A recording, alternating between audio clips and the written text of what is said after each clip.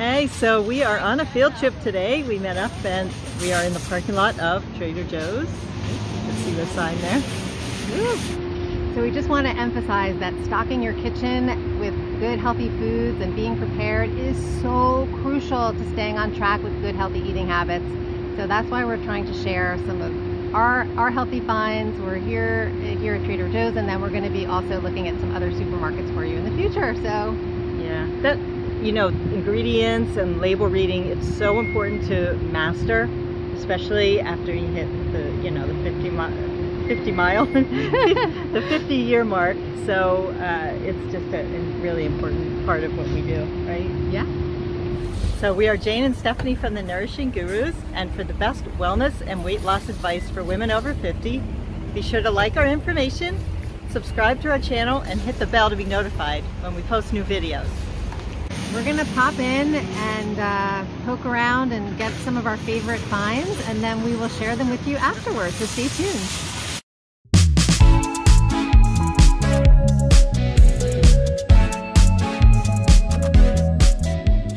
Alright, so we're all done shopping, and I'm going to turn my camera around so we can check out and see what Jane got, and then we'll go check out my cart. Alright Jane, what'd you get? Alright, so some of the things we got were the same. This is more of a snack food, but we like these cassava chips, which are grainless. And one of the things that we like a lot about them is that they are made with a healthy oil, so that uses avocado oil. So we usually look for things that are made with avocado oil or olive oil, instead of a lot of the sunflower, soy oil, safflower oils. So this passes our test. It's kind of a fun snack item. You can dip it in hummus and do all kinds of good things with it. Okay, so that was that. I just got a bunch of organic arugula here, organic bananas. Trader Joe's is also kind of a nice place to get nuts. So they have, nuts can be really pricey, and they have just good packs of nuts. There's some walnuts and hazelnuts. I got some organic almonds that are in the bag, so a nice place to stock up on your nuts. So I haven't had this one before, but Stephanie turned me on to their organic sesame oil.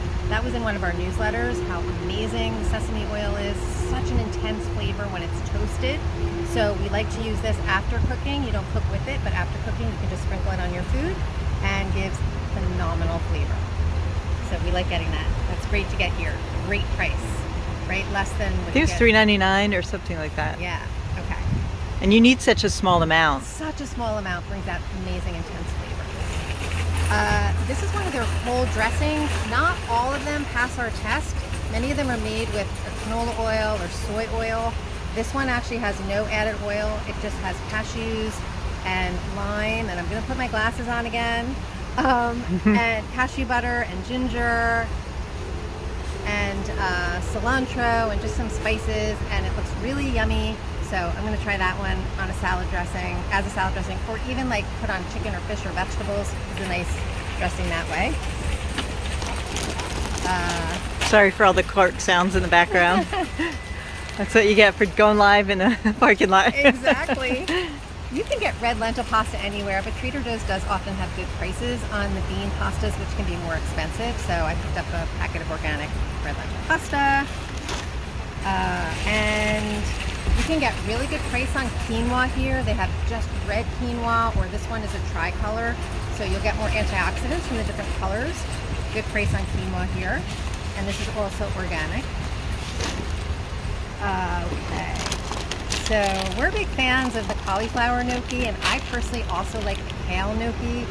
And so you can get both of these. Just be aware that it is not a low carb item, because it does add potato starch, and the cassava's high carb. What's that? The cassava in it is high carb. Oh, right, yes. The cassava, potato starch, chickpea flour, but it uses extra virgin olive oil, which is awesome, and such a fun side dish. You can saute them in just a little bit of oil. You can steam them and add a sauce, and we use that as our starch, right, Steph? It's not our like vegetable at the right. Yeah, and my family didn't prefer the kale so much, but you like it, so everybody, you know, everybody has their own thing. Exactly. Yeah, cauliflower is a little milder.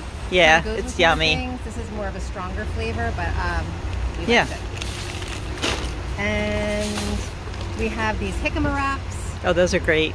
which are really fun. And believe it or not, they actually bend. They're super low carb, really crunchy. They're barely any calories. You can just wrap like a little turkey or hummus or something in here. They're kind of small, but it works. They have a little crunch to them. A lot of crunch, yeah, a little crunch. And you can also just munch on them for a snack or spread some guacamole on them or something. So that's a really fun thing that they have here.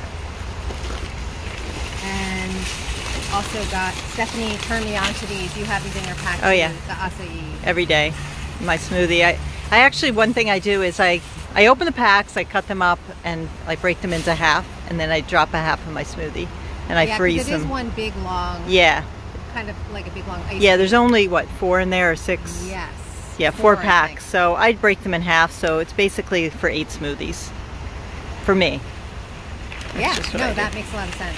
And these are, even though it's like supposedly fruit, they're mostly like just fat, good healthy fat, but they're loaded with antioxidants. So it's an awesome thing to add to your smoothie to get some extra fat and fiber too, I believe. Yeah, and 3 grams of fiber per bowl. I picked up some wild. Did you get this too, Steph? Yeah, I did. We got some wild salmon. That'll be for lunch today. Yeah. So that was also fun. And you can get some pretty good prices on really dark chocolate. We like to get things that are over 80%. This one actually is 85% cocoa. And so this is, I always pick up chocolate when I'm here. I think that's what I had in my cart. For the most part. All right, looks like you scored. You're on Stephanie. All right. You're on, Steph. You know, it's funny, you get home and you're like, I don't even remember what I bought, right? But let's go see. Okay, so I got a couple of these. My family loves coleslaw, and we make a super easy, low-carb coleslaw. It goes in one day, one serving. Maybe we'll post the recipe in the links below. It's so easy. And that's organic, which is really nice. This is organic, and obviously you can shred your own cabbage and carrots and stuff, but this is like a super time saver. Got some. I love these little mini Persian cucumbers. They're just so great for snack or for lunch. Just cut them up and eat them. They're usually a little crunchier, I think, than regular cucumbers. Celery. I don't think I talked about that. We already talked about the acai. Right, and the salmon. She got that too. Oh, just some frozen cauliflower. And notice that those are multicolor, so you're going to get some nice really good. polyphenols. Yeah, it's a small serving, you know, but we like it. Good to see in here. Oh, we love this sauerkraut. If you're a sauerkraut fan, you gotta try this. It's really good. It has these little, like, pieces of pickles in here, and it's just a great sauerkraut. I love putting it on my salads or on a sandwich or something like that. And got some organic beets. I missed those. Yeah, so my son loves to go back. roasting beets, and they're so delicious. And they have the greens. Not that the beet greens aren't great for you, but this should take a little time of cutting greens off and everything. So I got a few of those. So this is going to be a new try. Found these plantain croutons. Yum. Let's see. The ingredients are plantains, high oleic sunflower oil, garlic, and sea salt. So we're going to give these a try, and we'll let you know. We're going to give a pass on the high oleic sunflower oil. It's a little cleaner and doesn't oxidize like other. It's not as refined. Yes, and I haven't tried these before. These are just almond flour tortillas. Not too many ingredients in it. They feel soft. Like they would be great for, put some turkey or some whatever you want on there. So I'll try these, let you know.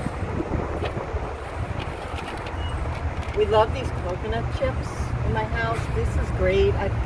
So a lot of times I make smoothie bowls, and so I like to add a little bit of crunch to it. So I'll pour some of this in, or I know my husband a lot of times he'll just make his own kind of cereal with this and some nuts and some raspberries, and that's like homemade cereal. So these are really good. It's hard to find some that are like this kind of crispy and they're kind of bigger, so a little hardier. So that's my haul for today, and hope you enjoyed this. As always, if you like this information, click the like button, subscribe to our channel, and be sure to click the bell so you get notified of when we put out future videos. All right, so that is a wrap. That was our main haul for the day. There are some ingredients that we do try to avoid that has a Trader Joe's. Not everything there kind of passes our test, right, Stephanie? For sure. Especially like in some of the frozen food stuff. So we're going to share that in another video of why we may not choose some of those prepared foods. But we're going to save that for another time because we feel like this video is more about the yes foods, right? Right, what we did get. What we did get.